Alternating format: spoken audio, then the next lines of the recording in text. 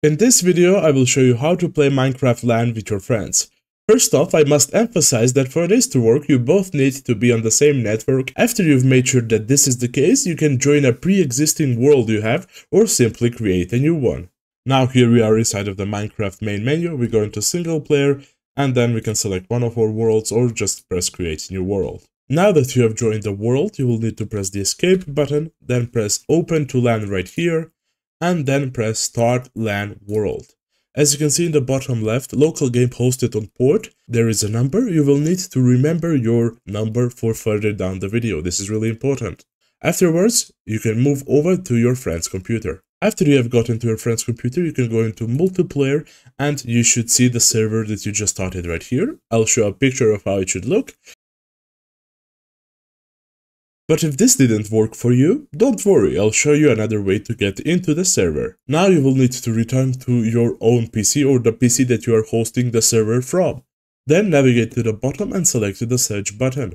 In there, write run and select the application at the top, or you can simply press Windows key plus R, and in the bottom left you will see a run prompt. In there, write CMD. Then press the enter button, and when this pops up, just write ipconfig. Then press the enter button. When this shows up, you will need to find the IPv4 address. Then you will need to note down this address right here, and you can go back to your friend's PC right now. Now, after you have gotten back to your friend's PC, you're going to multiplayer, then press direct connection. In here, write the IPv4 address that we just found, and then at the end add a colon, and after the colon write the port, which is this one. We noted it down at the start of the video. Then press join server. If you're still having trouble and can't connect to the server, here are a few fixes that should probably take care of your problem. Now you must go back to your PC, the one that you're hosting the server from. First off, you can navigate to the bottom left of your screen and press the search button, and in there write firewall. Then select it and open it up. And after you have gotten right here, you go over to private network and you press this button right here.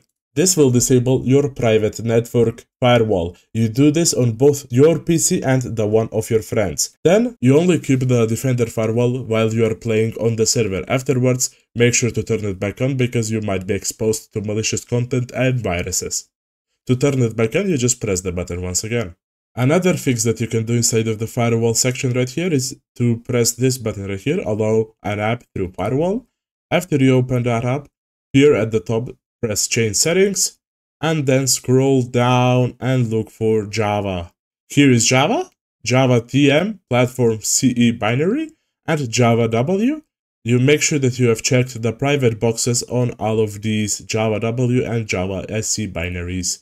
And after you're done, you just press the OK button. Now after all of that, try to get your friend to join the LAN world again and see if it works. That is it for this video. Thank you for watching. See you in the next one.